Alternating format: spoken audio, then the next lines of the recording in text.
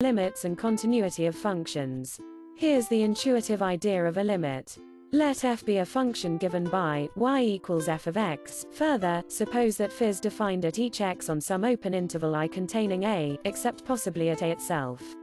When we say that L is the limit of f of x as x approaches a, we mean that f of x gets close to L as x gets close to a.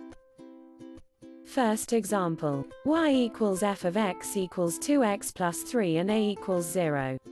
Now, observe that f is defined for all real number x, hence, for every interval I containing a equals 0.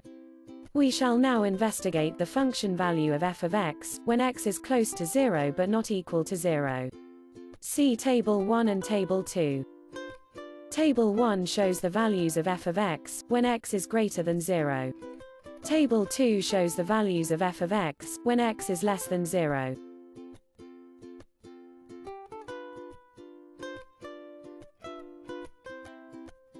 From Table 1 and Table 2, we see that the value of f of x equals 2x plus 3 gets close to 3 when x gets close to 0. This happens because 3 is the limit of 2x plus 3 as x approaches 0.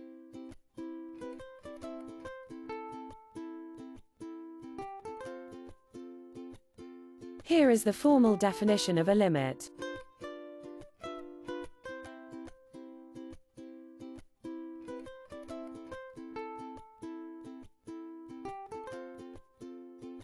Here is an example.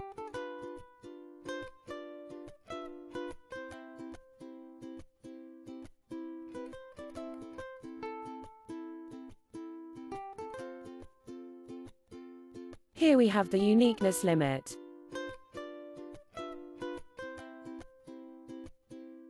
Next is a theorem on the limit of a linear function.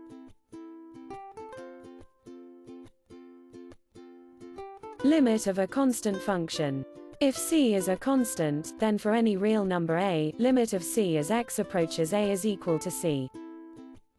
The limit identity of a function is described here. The theorem on the limit of a sum of functions simply says that the limit of a sum is the sum of its limits.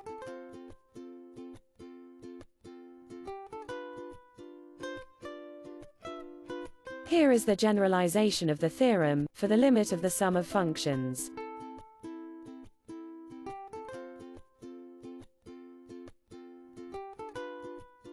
This is a theorem on the limit of a product.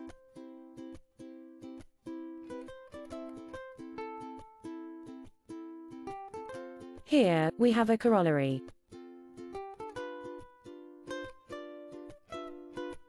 This is a generalization on the limit theorem of a product.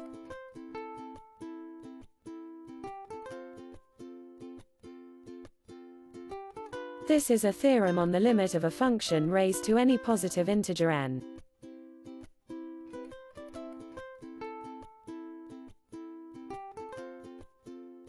The given limit theorem is for functions with real rational exponents.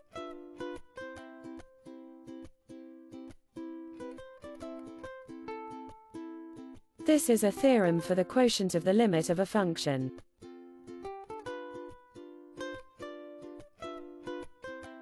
The last theorem here is about the equality of the limits of two equal functions.